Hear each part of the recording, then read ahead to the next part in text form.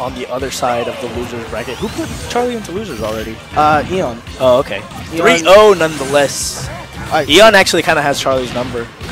Yeah, and this is actually going to be really scary for Captain Andrew. He has to approach, and the more times he hits, that was actually a really interesting setup.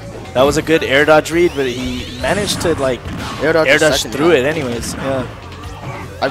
Captain Andrew's pressure so far has been really great though against Pitbull. Finally able to get back to stage, but 77% to answer now.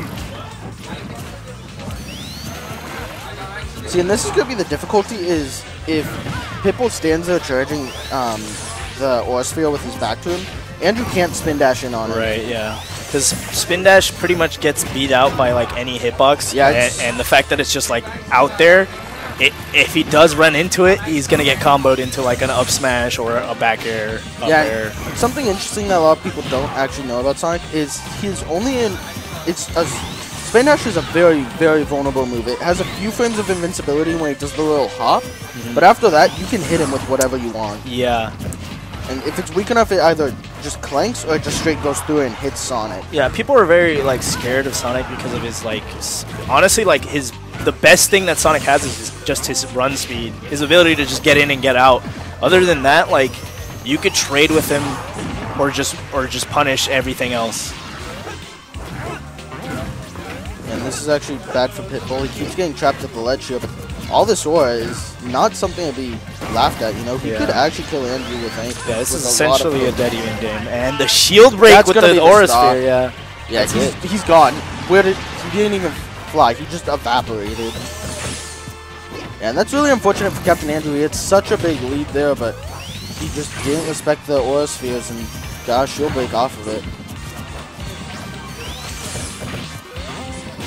Yeah, see, it doesn't really matter that Sonic actually has all this ability to run in and out, because Pitbull doesn't care. He's just staying away, charging his sphere. That's pretty much how the match has gone the past 2.5 minutes, really. Oh, that's it. Up smash actually almost killed him at like 40. Back air's going to kill him. Crazy. He barely took any percent after taking that first stock. Yeah, and that's so unfortunate for Captain Andrew. You know, he had such a good first stock, such a big lead. Yeah. And then he got hit just a few times, and that's enough to seal him out. And that's just the nature of, like, Lucario. It doesn't really matter how big of a lead you have, because, like, unless you're a stock up, you're probably in a losing scenario. You're probably in kill percent because of the aura mechanic and stacking on top of rage. Yeah, it's so crazy that he basically has 2 different rewards for losing in this game. Just kind of crazy. It definitely racks up some nutty early kills. Captain Andrew's really going to have to focus on how he approaches this set, though, because... excuse me. Because he can't just rely on spin dash. He's got to be able to mix up his recovery, get some grabs in. Because that's really where his damage is going to come from, is getting these grabs. Yeah. Pitbull making really good use of these downers. He's either using it to stall his landing onto the stage or just straight up like beating spin dash. It's kind of a lingering move, so yeah, not a bad idea. And Pitbull's combos have actually been really solid in this set. You know, we saw him go for like downer and nair. I didn't even know that worked. That's the other thing I have to commend Pitbull on is some of these things, like once you start getting rage and aura, your combos become a lot more different. But F smash gonna catch Captain Andrew trying to fall back onto the stage. And only 65%. This is super critical. Like it's gonna be a tough climb for Captain Andrew right now. Lucario's only has taken 65%, so he still can afford getting hit, and he's in no danger of dying.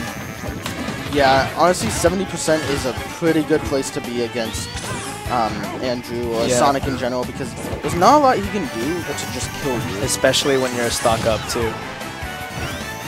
You know, and Sonic's approach options are actually pretty limited. You know, he has his spin dash, he has his down B. I don't know what the difference between them that much is, aside from you have to like mash first turn.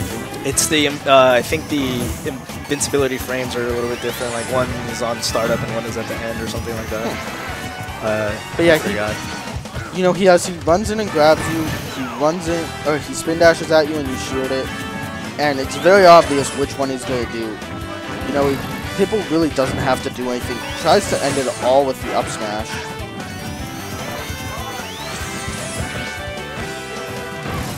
Yeah, see, Pitbull's just content with like sitting back, letting Captain Andrew hit him with spin dash on his shield and trying to get a proper punish out of shield. Which is honestly like, at this point, he doesn't even have to punish Andrew for hitting his shield. He can just be content to wait there. You know, if Andrew does the wrong option out of the spin dash on his shield, he dies. But Andrew can just kind of side B into him, spring right away, and then just downer, no lag, and then run away. But that's not going to win him the set, and at this point, Pitbull doesn't have to do anything at all, really. You know, he just has to play this patiently, get a few hits, one more hit to kill. Wow, nice. That was actually really smart of Pitbull, knowing that the homing attack would go over the ledge.